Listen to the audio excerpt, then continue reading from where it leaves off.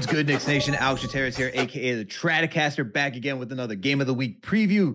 This time we are previewing the New York Knicks out in Chicago, not once, but twice. All right, they're going to be at the United Center once on Wednesday at 7:30 p.m. on ESPN, and then back on the MSG Network at 8 p.m. on Friday.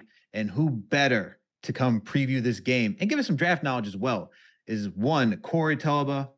All right, he's a founder and curator of vibes over at No Ceilings. If you want to get good draft coverage, actually not even good, it's great draft coverage. Make sure to go over to No Ceilings. All right, they got an awesome newsletter. They got a litany of podcasts. Make sure to go check them out.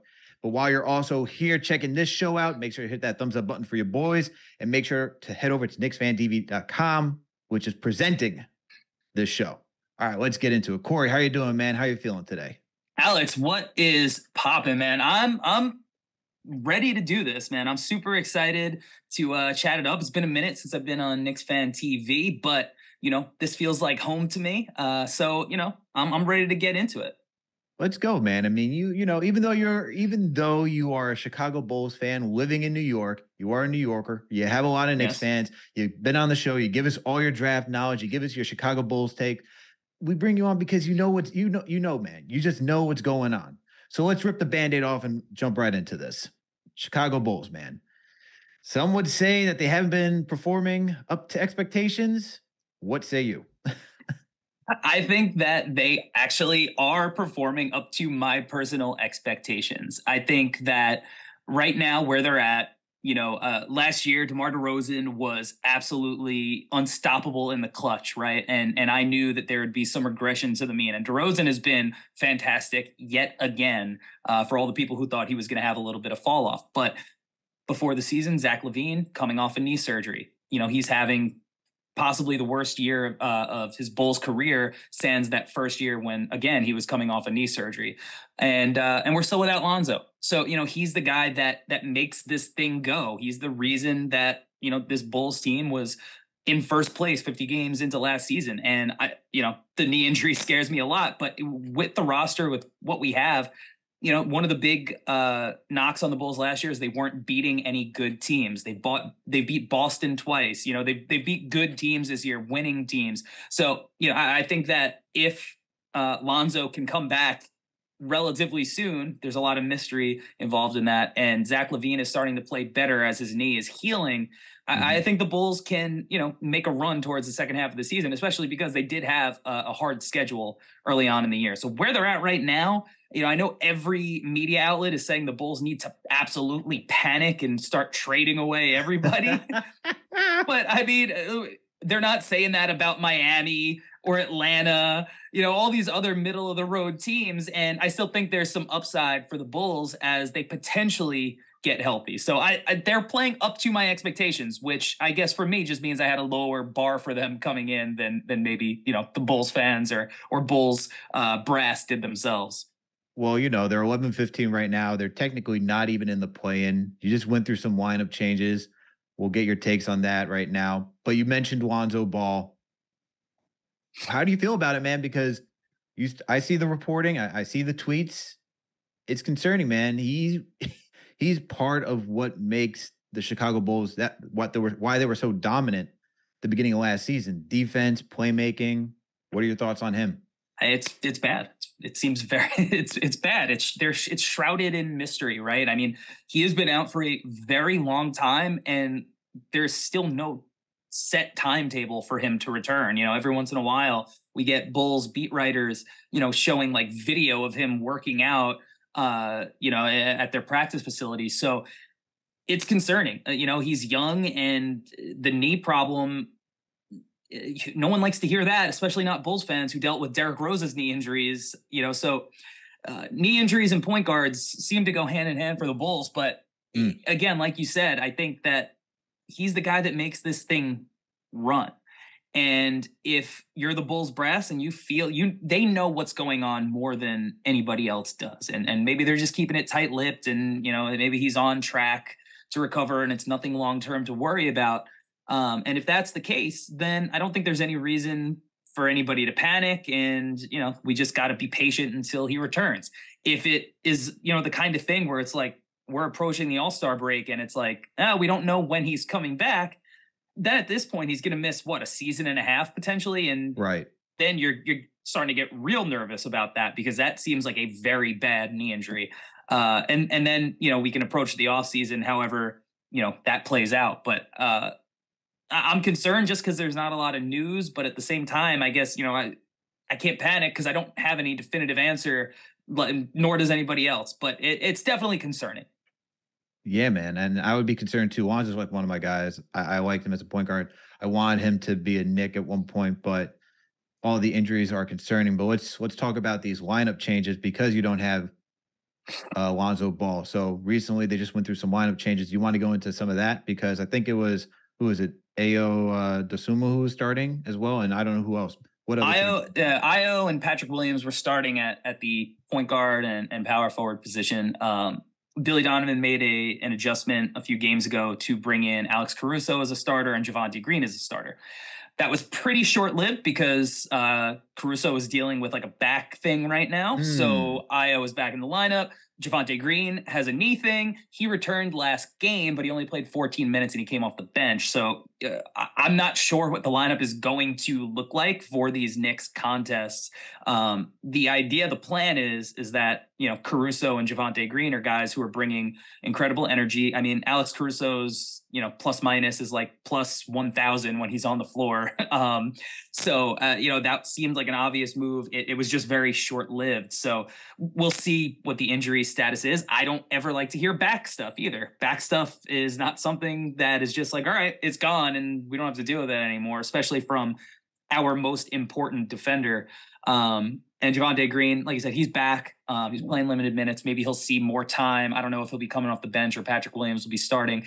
But just the fact that we're having a conversation about Javonte Green starting over Patrick Williams is another thing that actually does, kind of concern me as a Bulls fan. But I would say the starting lineup is a mystery other than Zach, Vooch, and DeMar are going to be the three guys locked in, and then the rest is going to be up to health. And so, like, with that short lineup stint, was it actually working? Did you like it, or like, do you think Donovan is going to go back to it, or what are the thoughts? I think that he will. I could see him sticking with Patrick Williams as a starter and going to Caruso. I think Ayo's been good. He's been good, but has he been an impact guy? He's a second-year player who was a second-round pick. He's exceeded everyone's expectations for him.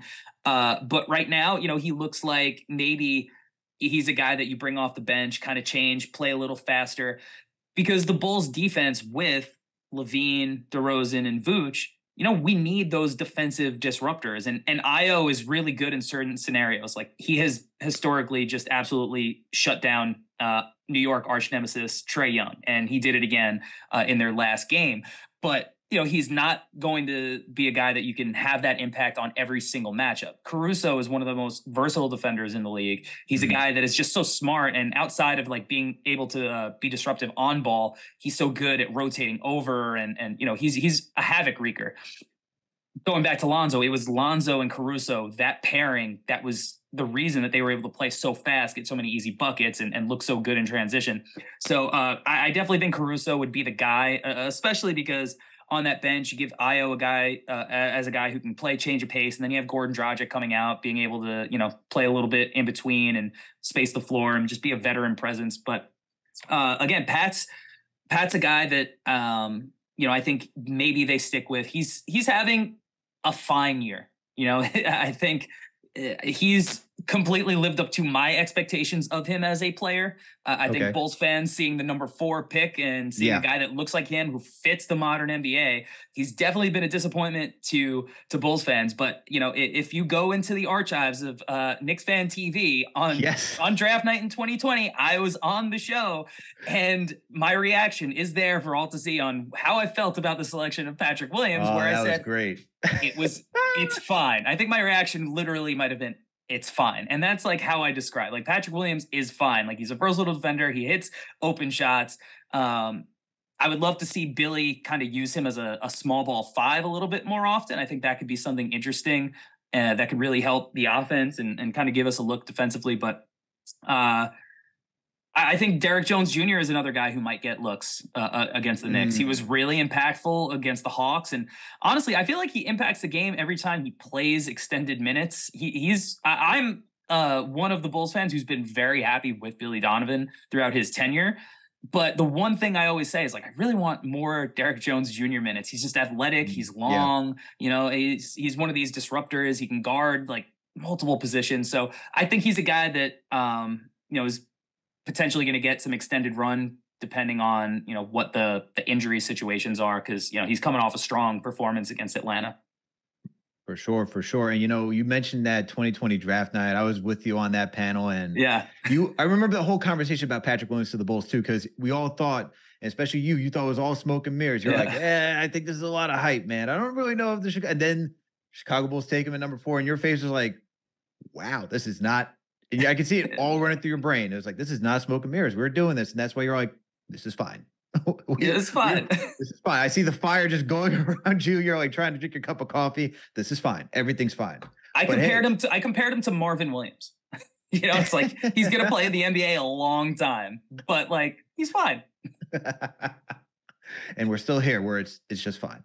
Hey, but moving along, you brought up a coach, Billy Donovan, man. I got to ask you, how you said you've been pleased with his performance as a head coach so far. Go into that, man. Like, what have you liked that Billy Donovan has done for the Chicago Bulls up until this point? I mean, you know, you have to realize that as a Bulls fan, we're coming off of the Fred Hoiberg and Jim Boylan era. You know, like the Jim Boylan era is something that I truly cannot believe happened. You know, like sometimes I wonder if it was a figment of my imagination. Like, no, it was just he is like, I'm not a guy as a coach myself. Like, I'm not a guy who really rags on coaches, because I think that sometimes fans kind of overreact to the decisions. You know, just because the answer wasn't what was on the court doesn't mean that the answer's on the bench. You know what I mean? Like, that's the type of that's how I feel a lot of times. Not to say that coaches are infallible. Obviously, they make mistakes. You know, I'm sure you can attest to the coaching situation. But Billy Donovan he's a professional. The guys are prepared, you know, like he garners respect of the team, and he's just had a ton of success. He knows what he's doing. He's given freedom to these young players. He threw Io into the fire early on as a 2nd round pick. Like, he's not afraid to do things like that. But he has the roster he has, you know, like there's no secret sauce on the bench. There's no magic answer for the fixing unless there's roster moves. So or the roster gets healthy. So, you know, for me, like I'm fine with him. I don't think there's a ton of coaches out on the market that would get remarkably different results than the Bulls have had since, you know, the Lonzo Caruso went out last season and heading into this season, given the situations. Again, Zach LaVine having the worst season of his career because he had knee surgery. He lacked pop and burst and all the things that, you know, Zach LaVine is capable of. He couldn't bring to the table this early on this year. He's starting to round into form. Vooch is who he is, right? Like, you can say what you want about that trade. Was it an overpay? You know, probably looks a little bit worse because the Magic actually hit on their draft pick. I don't think if, you know, the Magic had drafted Jonathan Kuminga, people would be harping on that trade nearly as much, right? Or somebody else where it looked, but they hit on, you know, a potential all-star, you know, multi-time all-star. But he's a solid player that he's one of the reasons that DeMar DeRozan wanted to commit. They were, you know, teammates in college. Like, you know, these are the guys that they have. He's done a fine job. And I don't know if there are coaches on the market that would do any better. So I'm a big fan, and, you know, everybody talks positive. Like, all his players around the league always talk positively about him. So I'm happy with him. I mean, he did an impressive job with OKC before he went to Chicago, where they had Chris Paul. You know, you had Shai Gilgeous-Alexander. Yeah. You had who else was there? Dennis Schroeder. Yeah, Dennis Schroeder. Three guard lineup. Yeah. Yeah. I mean, everyone was clowning that lineup going into that season, and then look, they make the playoffs. They're in the bubble. They take Houston to a 7-game series. you got to tip your hat not only to the players, but Billy Donovan for being able to put those guys in that situation, man. And, I kind of feel the same way as a Knicks fan when it comes to Tibbs. Like, I know Tibbs makes some boneheaded decisions. He's stubborn when it comes to rotations. He's stubborn to give guys a shot because he's always going to rely on the veterans, because if they've made it there that long, there's a reason why. And for the young guys, he really is, he's very conservative when it comes to like what he wants to do, right? And you need a little bit more of like optimism, risk taking. And he's not really that type of guy when he's trying to coach for a job, especially when you're on your third job. So I get it, but there's still some times where I'm like, yo, man, why'd you make these lineup changes tonight? Like, we played against Steven Adams. He decided to go small ball. I'm like, as much as I want to see small ball, it is not against Steven Adams. All right. I do not need to see Obi Toppin and Julius Randle going against one of the best offensive rebounders. Knicks fans wanted it. You want it, you got it. Hey, look, man, and there's some matchups where it works, but you know what? At the same time, like, it all depends on it all comes down to the situation, right? It all comes down to the situation, as you know. But you're talking about Billy Donovan. How'd you feel about continuing, I should say, on Billy Donovan? How'd you feel about him benching Zach LaVine? Because that, set the Twitter world ablaze. LaVine, went back to trusting his coach. That's at least how I read the tweet. What were your thoughts on that? Yeah, I mean, I think when you read the full quote of, how he reacted to being benched, I think it was definitely taken out of context, which, is shocking in this Twitter age that, just chopping up a little segment would make the rounds like that. I was shocked. On Twitter? What? Right? What? Come on, I don't want to get suspended. But I think that, as a coach, he has the respect that he's able to do that, and you could still win the respect back. Like when Jim Boylan did that, when he was coaching, the suicides. He like, oh God, I don't even want to get into the specifics of what he was doing, but he benched Zach, and then Zach came out against the Hornets the next night, hit a game winner. I think he had like 49 maybe or something like that. Like, so he responded. He responded the next game here too. He's a guy that, well, maybe he was emotional in the moment, he took accountability for it. He was like, I called my dad. My dad told me I played like garbage, and I got to play better next game. So I think that's one of the positives about Zach LaVine is that, while he may have that superstar ego, he does have somebody in his life who could check him and kind of be like, will you just like stop making excuses, work harder. And he owns up to that, and he'll do that. And I think that's why when he's healthy, he's gotten better like 5 years in a row, right? Like every time somebody said like, this is probably the best he could be, he's upped his play.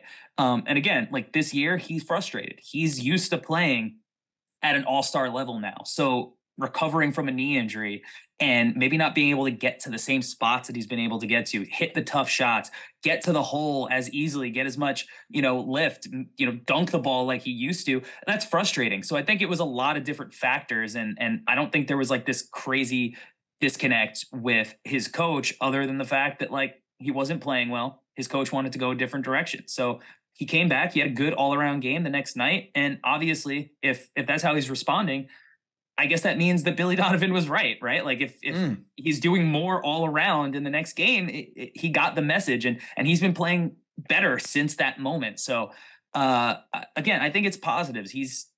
When you come back from a knee injury, it's going to take time, and it's going to be, you need patience. And Chicago, New York, these are big markets. They're teams that, a lot of people have their eyeballs on. So patience is hard in these markets, right? So absolutely.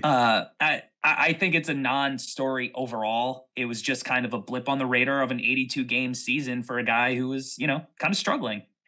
Well, it's the NBA, man. We like to make things out of nothing sometimes. But I know Knicks fans right now are hearing the accountability for Zach LaVine by Billy Donovan, hearing that he has somebody in his life to just be like, as he says, his father, right? Saying, hey, man, you played like trash last game. Comes back out, plays really well. I know Knicks fans are hearing that, and they're thinking about, where is Tibbs holding Julius Randle? I'm not going to talk about Julius Randle's outside life. I don't know, but I know it's going to come down to, what about Tibbs? Because we saw last season, Randle had moments, and even beginnings of parts of this season where he wasn't playing defense, being very lax last season, didn't really pass the ball. Now you could say, hey, Julius Randle had a lot to shoulder because he was that guy last season trying to replicate the year he had before. Still, there's some truth to saying, where is the accountability for a player that's not playing well and showing him, hey, you cannot go out here and when you're considered a leader for this team and put out garbage like that. I know Knicks fans are loving that Billy Donovan did that, and they're asking Tibbs, a guy from Chicago, by the way, that coached your team. Yep. You know, and it is strange because Tibbs, like, don't get me wrong, he is stubborn in the way that he trusts his veterans. You know, like I remember by the end of his tenure, his last year, which, you know, the Bulls were a fine team that year. Like they were running so many like DHOs and like high post actions with Joakim Noah, Knicks legend, by the way, that he, you know, that I was like, that I was just like, I can't take this anymore. Like, is it like this? How is this our best option? Like, I get it with Tibbs. He's stubborn with, and with the trust that he has in his guys. But yeah, I mean, Julius he doesn't seem like a fun hang when things aren't going his way. And Tibbs does need to kind of have moments where he could just be like, we have Obi, like we spent a lottery pick on this kid. Like if you're not bringing it, we have options. And he definitely has not historically done that. So, you know, I understand the frustrations. And I do think that while some of Knicks fandom has been a little harsh on the Tibbs hate, it's not to say that he's without fault and he doesn't have things that he absolutely needs to improve on. And that's one of them. Yeah, for sure. And I think he has improved on certain things, but we're not going to go into the whole things that Tibbs has improved on. We're going to keep talking about Zach LaVine, though, because, you know, talk about the benching. Now we have Adrian Wojnarowski, right? We start off this pod saying, or the show saying, should they really tear it down? Should there be a fire sale? Like, you know, that's what you brought up. Well, Adrian Wojnarowski comes through, says, hey, you know, brings up the Bulls, brings up the Knicks, saying, look out for Zach LaVine as being one of those options. What are your thoughts on that? Do you think that's something that is actually that could come to fruition, I should say? Well, I believe that the full context was Woj saying the Bulls are not putting Zach LaVine, you know, they're not making him available, but the Knicks are keeping tabs, which, again, shocking that the Knicks would be keeping tabs on, you know, high profile players. That's historically never happened in New York, right? Never. I don't know, man. I don't think that this Knicks thing makes a ton of sense for either side. For one, like I was playing on the trade machine, and you definitely need like a third team to get involved because Zach LaVine makes a good amount of money, and the Knicks just don't have the contracts to make it work. Because if you're going to tear it down, like you want contracts that don't go past next season, probably clear cap. And it's like they're not taking Julius Randle's big contract. They're not taking, you know, Evan Fournier's years, or, you know, maybe they would take Fournier because I think he's got a team option on that third year. But I just don't think they have the contracts. And I don't know if the Knicks fandom would be happy with what the Bulls would be asking as far as player and pick wise from the team. But he also seems like a finishing guy. Like he's a guy that you trade for when you're like close and you need to take the next step towards a championship. And I don't think the Knicks are at that point either, you know? So, and not to mention just fit wise, like I think Jalen Brunson was one of the best free agent signings of last year. I think, you know, I know he's slumping right now, but he's a tremendous player who has proved his game on the biggest stage dating back to college. Like he's just a big time player in big time moments, but he's a small guard. Zach LaVine is definitely not known to be a two-way player. And then, you know, I'd imagine in the scenario, let's say the Knicks keep RJ Barrett. Like, I just don't know how I feel about that trio in the backcourt. I don't love the versatility. I don't love the defensive impact between the three of them. So I don't think there's a fit on either side for a trade, or I don't think it really makes sense either way. Yeah, and I agree with you on that. I think Zach LaVine is that player that, you know, on a team that's close to championship contending, that's who you go make that last move for. You know, it's like for sure when you watch the NFL and you watch what the Rams do, and they're like, oh, okay, we'll trade all of our first round picks because we're nowhere that close to go winning a Super Bowl. That's when you make those type of moves. I agree 100%. The thing I do like Zach LaVine's game, he would definitely help this team because what the Knicks are missing is a shot creator, somebody who constantly moves off ball.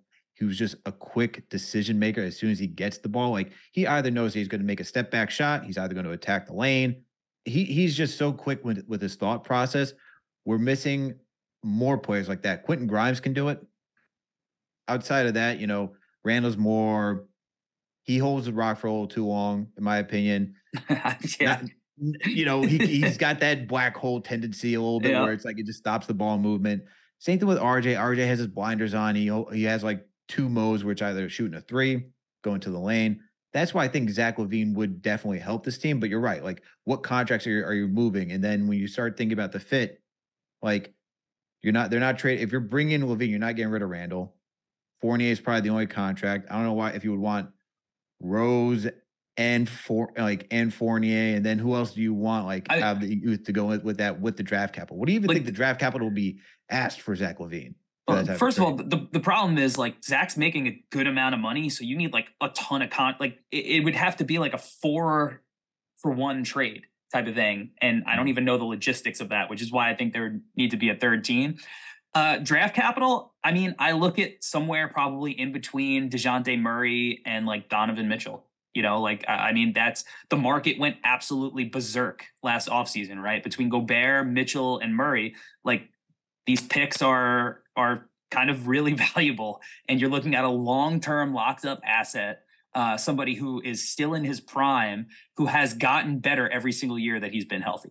So I think the Bulls, if they were going to part with him, and again, I don't think they want to, I think the asking price is really high, which again is why I think it's funny that all of these big time media outlets are like in panic mode about the Bulls situation, when if they do decide to blow it up, like between the assets you would get from DeRozan, LaVine, and Caruso, like all of a sudden you're looking at another team where you're like, oh my God, I can't believe they have like 12 picks in the next 4 years or whatever. You're like, so it's like, I think the Bulls are in a fine position to be patient. Zach's locked up long-term. They have DeMar again, and they can extend him if they want to.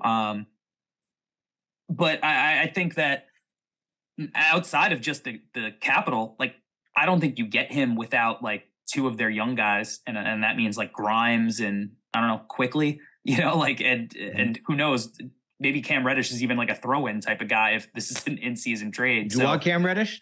I mean, the Bulls don't have a second to trade since they had to forfeit it from the Lonzo situation. But I would take him for a second. I mean, I was never a Cam Reddish guy. Like, even dating back to Duke, I was like, he looks awesome, but like he's just not good. Like he has a moment. He's an idea guy. Like anybody watching this out there has probably been in a relationship with someone where you're like, this person is beautiful, they're funny, I love hanging out with them.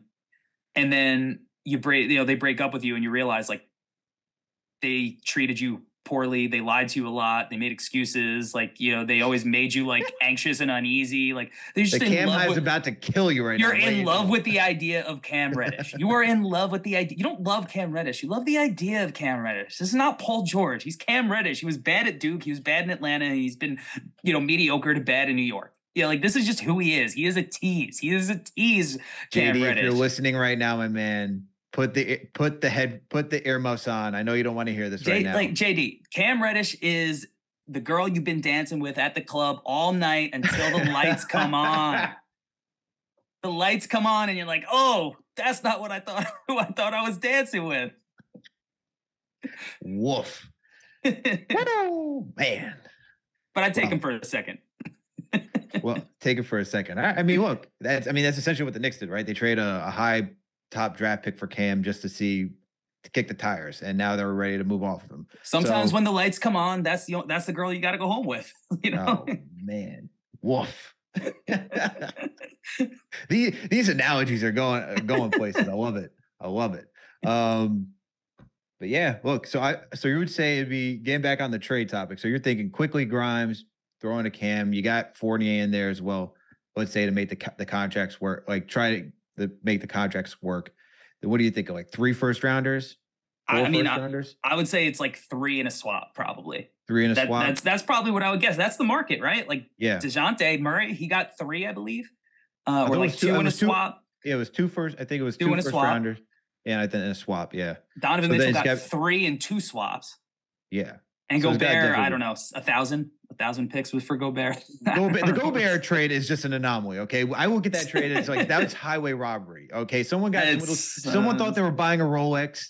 and they got something like relax. All right, that's exactly what they got. But I think like the three first rounders with the pick swap is the asking price, because I don't think LaVine is there with what Mitchell can be, and I agree. Mitchell is still younger than LaVine. And then you look at DeJounte Murray and like DeJounte Murray's skill set. LaVine has a better, in my opinion, skill set than DeJounte Murray, just offensively.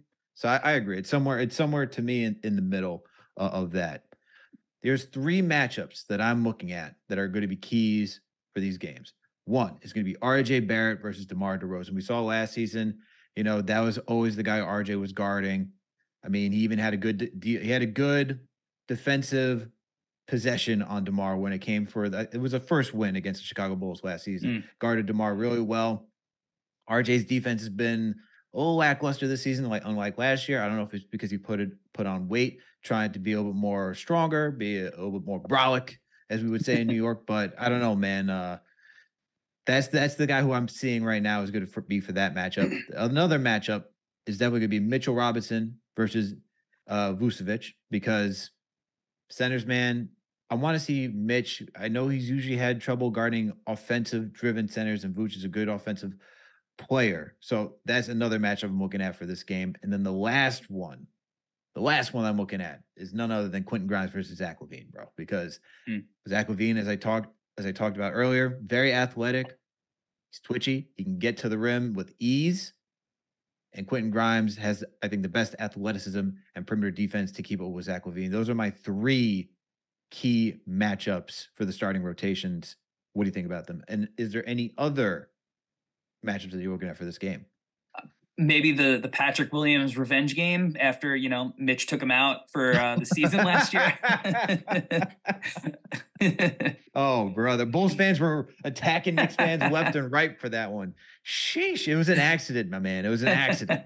No, I think you nailed it. And honestly, I think the matchup I'm most afraid of is the Vooch-Mitchell Robinson matchup. I feel like Mitchell Robinson always gives the Bulls a ton of problems just with his length defensively, his rebounding, and his rim gravity, and especially when you have, playmakers like the Knicks have now. And I think he's a guy that always gives me the we got to deal with this guy again. So I don't know, hopefully the Bulls get him into a little bit of foul trouble. But otherwise, yeah, those are the matchups, right? I mean, Grimes is this new defense that the Knicks are playing. It feels like he's one of the guys that has spearheaded it.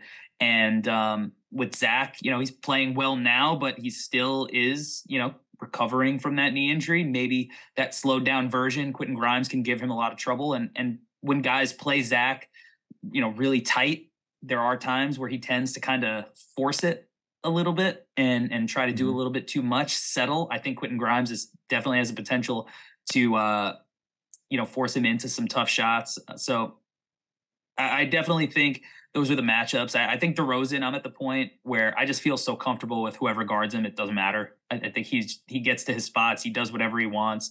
And, if the Knicks are going to guard DeRozan just straight up one-on-one with RJ, I feel fine about that matchup as a Bulls fan. But I think the other two matchups do have the potential to kind of, bring the worst out of both of those guys. And, I think that it's like, hopefully Andre Drummond doesn't have to come in and play big minutes against Mitchell Robinson. Although Andre Drummond, I mean, Drummond has given Mitch his problems in the past. I'm not going to lie. He's a big guy. So I guess this year it is good that they do have that option, that they have a big guy to lean on like that. But those are the three key matchups for sure. Yeah, I look at it, and you talked about the Knicks surging defense right now. Quentin Grimes being one of the spearheads of that. It's also Miles McBride, Emmanuel quickly. Those trio right there have really changed the perimeter defense, because the Knicks were allowing so many 3-point shooting. Now the Knicks are leading over these last 4 games. They're number 1 in defensive rating. So those guys alone, plus Mitch being a safety valve, and cleaning up anyone who's trying to attack the lane, it's been game changing, honestly, watching this type of defense. But it'll be a good test, because the Chicago Bulls over the last 4 games are right now second in the NBA with the amount of points that you've been putting up. Even though you're 2-2, your guys are putting up a lot of points. So it'll be interesting to see how the Knicks are going to be able to handle this, because look, we're a good scoring team, but we're not a good 3-point shooting team. Like a lot of our points are in the paint, and yes, they're effective doing that. But when you see the Chicago Bulls who are shooting 41% right now from three over the last 4 games, that's going to be a good challenge, and we're going to really get a true test here to see where this perimeter defense stands. But the next part I got to ask, man, is the battle of the benches, because in the past it's always the Knicks. We're looking towards our second unit with being led by Derrick Rose, right? It's been Derrick Rose and man quickly Obi Toppin, throw in whoever, whether it was Alec Burks, right? As that guy on your wing with Taj Gibson and Nerlens Noel or whoever, right? And now I'm looking at this second unit, and I'm intrigued because we don't really have that type of offensive presence as we now once have. Now it's more defense oriented. And what Tibbs has now done is staggered either Randall or RJ to be with that second unit to give them that scoring punch, as well as Quentin Grimes in some extent. Not Quentin Grimes for a scoring punch, but just some more defensive presence. How do you feel about the Bulls second unit going against the Knicks' new defensive oriented second unit? Yeah, I mean, I guess we'll see regarding the health of, some of the guys that would either be leading their bench or maybe starting. I think that's one thing. But this year, the Bulls bench has been phenomenal, honestly. I mean, Goran Dragic has looked terrific. Andre Drummond has been really good and gives them something that they don't have as far as rim gravity goes. Kobe White is who he is. I kind of wish that, Kobe White for Cam Reddish. I don't know who says no, but we're at this point of the show. Kobe White. Yeah, but again, Javonte Green, he's a guy that could swing a game with his play off the bench. He is such a ball of energy, especially at the UC, that he's a guy that all of a sudden you look at the box score and he's got 11 points, 7 rebounds, 3 assists, 2 steals, and a block, and you're like, what just happened? And he's on like a 2 breakaway dunks that has the UC rocking. So the bench has, in a lot of ways, sparked the positives for the Bulls this year. So if this team, if Caruso can come back and he's actually playing, and whether that is him off the bench or Ayo off the bench, it gives them another guy to kind of add to this team that gives them a shot at closing gaps that maybe defensively the starters have gotten the Bulls off to with their slow starts. Yeah, and you saying that, and I'm thinking like for now we'll get the Knicks, right? And we're without Obi Toppin right now. We're using an Isaiah Hartenstein and a Jericho Sims front court right now, having Hartenstein at the 4, J. Cole at the 5, and we also have just quickly induced being those guys off the bench. So scoring wise, it's been all up and down. So it'll be interesting to see which team gets it going first, because I feel like either one of these benches, that's what it just takes. One player I think is going to be quickly, who's going to be that guy off the bench that for us needs to get going. Who would be on your side for the offense to get going coming off the bench? I mean, if Kobe White has one of those games, and which he's had against the Knicks, yes, similarly, guy who can catch fire. But the Bulls bench, I think what I like about them is that they kind of do it collectively. They don't have to kind of rely on one guy to get hot or not to, kind of perform. I think that's the benefit of having vets like, Dragic, like Drummond, come off the bench, a guy like Javonte Green, who's going to bring energy regardless if he's hitting shots or not. So I don't know if there's one guy outside of Kobe who you could be like, oh, he's going to go, he can go off and swing it. I think for the Bulls, the bench is what brings their defensive energy that maybe they don't necessarily always get from, their quote unquote big 3. Okay. Well, this is going to be a good matchup, Corey. This will be a good matchup. It always is. It always is. It's always interesting. So, and look, we got that old historic rivalry as well, Knicks versus Bulls. So it'll be a good one for this week, facing each other twice. But before we get you out of here, what do you think the final score is for both games? Oof. I think it's got the potential to be a real defensive battle. Let's say 105 102. I'm going to go Chicago in the first game. And then let's go 103 to 97 New York in the second game. Ooh, look at this. You're giving the Knicks. Coming on this show. You're not even going to take the sweep. I respect the Knicks, man. I respect the Knicks. What was their over under this year? Was it like 37, something like that? Again, like 37, 38 and a half, somewhere. Yeah, I was like, come on, like they're good. They're good. They're a fine team. You know, that's the word. We got a fine team over here. Okay, they're a fine team. We're a fine team. They're a professional basketball team. Okay. I, on the other hand, I don't think I could be that gracious to give the Chicago Bulls a win this week, just because, look, man, just the hatred, the animosity. I can't do it. So I'm gonna take the sweep this week. Okay. I'm gonna take the sweep for the Knicks. They're gonna go on I know everyone's listening, a 6-game winning streak. Holy cow! Wow, that'll be something. But I feel like the Knicks, with this new improved defense, they're doing something special right now. This will be the test, though. This will be the test. I'm gonna see. I'm with you though. It's gonna be a low scoring game.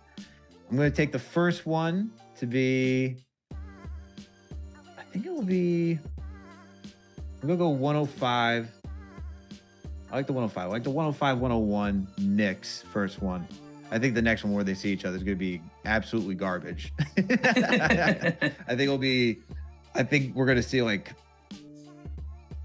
oof. I know teams are scoring high. I'm going to go 101-97 Knicks again. Okay. Yeah, that's where I'm going. That's where I'm ending this. But Corey, thank you so much for hopping on this show. Really appreciate it. Please let the listeners know where they can find your work if you got anything coming up. Yeah, you can find me on Twitter at Corey Taluba and the NBA Draft Dude on YouTube. The No Ceilings NBA podcast, 5 days a week. We got 5 different shows on that feed. I am up on Thursdays.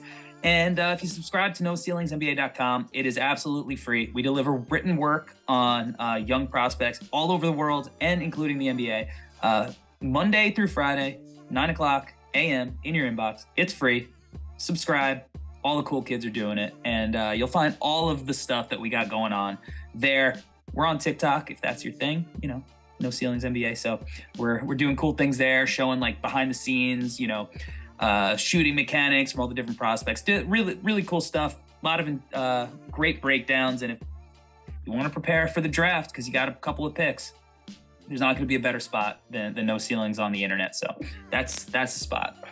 Absolutely. And I wholeheartedly agree. Make sure to go subscribe for the newsletter. Go check out all the pods. They do great work over there. Really give you some great in-depth, nuanced analysis of all the prospects coming out, no matter whether in college, international, overtime.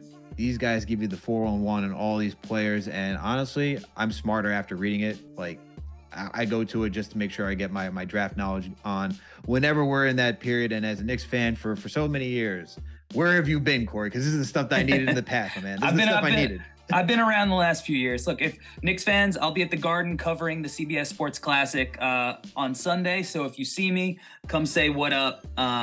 Because I'll answer all your draft questions that you have that, you know, going forward and as you prepare to take advantage of this Dallas pick. Yeah, he's going to be there at the Kentucky game. So make sure to go reach out to Corey if you got any draft questions. But Corey, thank you once again for coming on the show. And for Knicks Nation, thank you for tuning in once again. Make sure to hit that thumbs up button for your boys. Make sure to follow Corey and check out all the good work over at No Ceilings. And also make sure to go check out KnicksFanTV.com, which this show is always presented by. You can catch us later after all these games this week for the post-game live. And make sure to check into KnicksFanTV.com for Remy's game recaps, post-game recaps. You can always catch him the next day. He gives you a thorough, full, in-depth analysis of every single player that played that night. Make sure to go check it out. We'll catch you. We out.